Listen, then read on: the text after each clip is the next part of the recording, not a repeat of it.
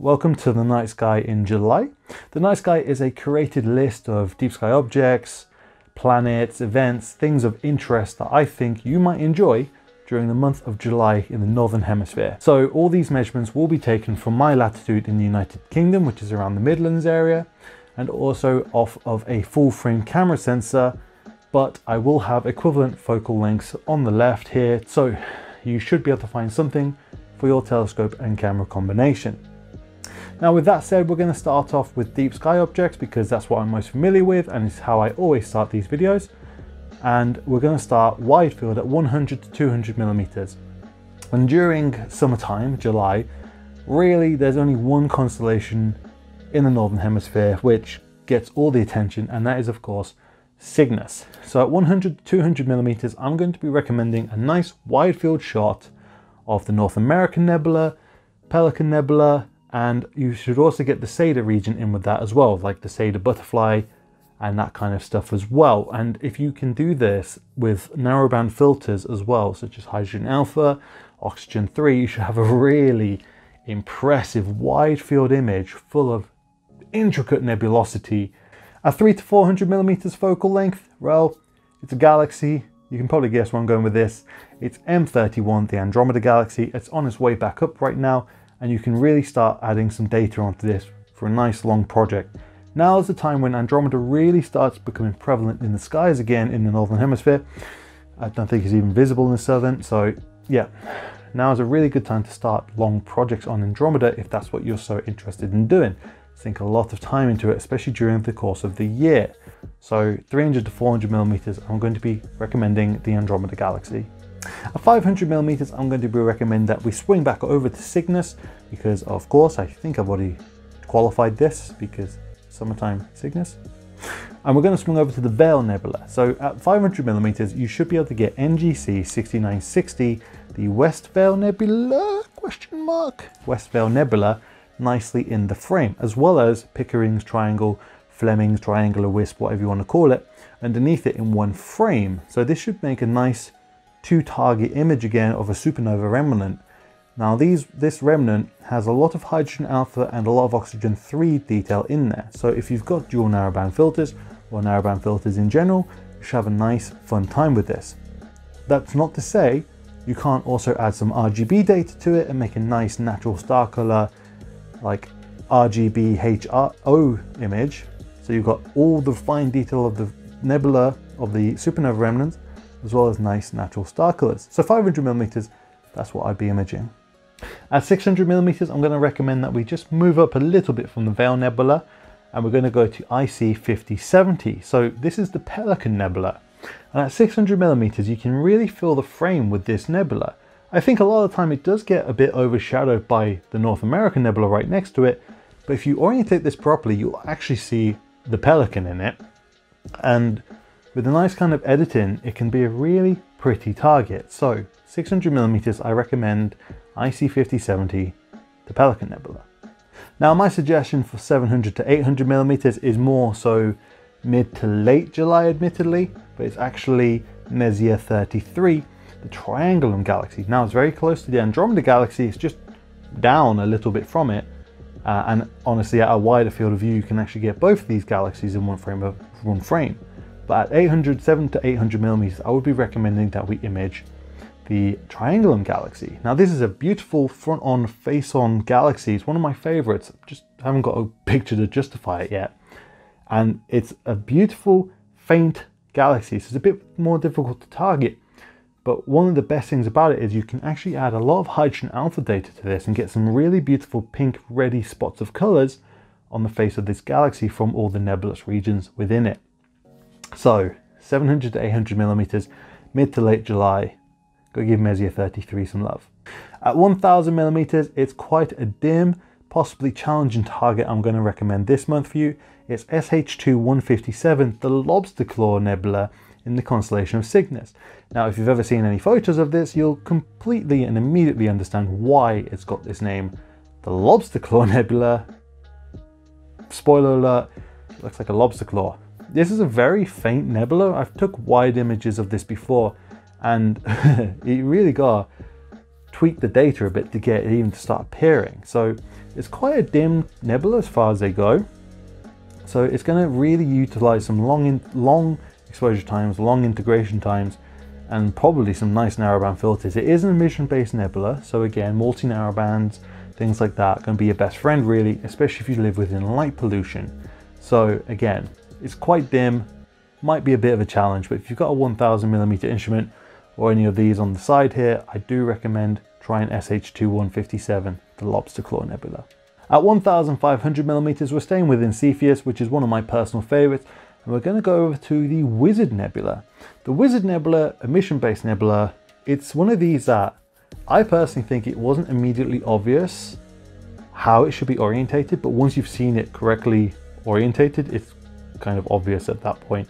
You kind of kick yourself. Anyway, this is an emission-based nebula, like I said, in the constellation of Cepheus, and with the correct kind of exposure and integration, especially with the Oxygen 3 data, you can make it look like the Wizard's really casting some spells and get a really fascinating looking image from it.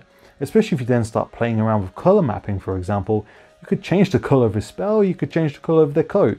So have some fun with it really, get yourself some narrowband data of it, or some color data of it, and just have some fun with it. I really want to see what kind of color palettes and what kind of combinations you come up with. So be sure you tag me in those. Now 2000mm, those with the really long focal lengths, or any of these ones here, I'm actually going to be recommending a duo of galaxies in the constellation Canes Venatici, and that is NGC 4631, I am looking this up, and NGC 4656. So this is the Whale Galaxy and the Crowbar Galaxy, though I'm pretty sure Canadians out there are going to quickly correct me that the Crowbar is actually a hockey stick galaxy. Take your pick.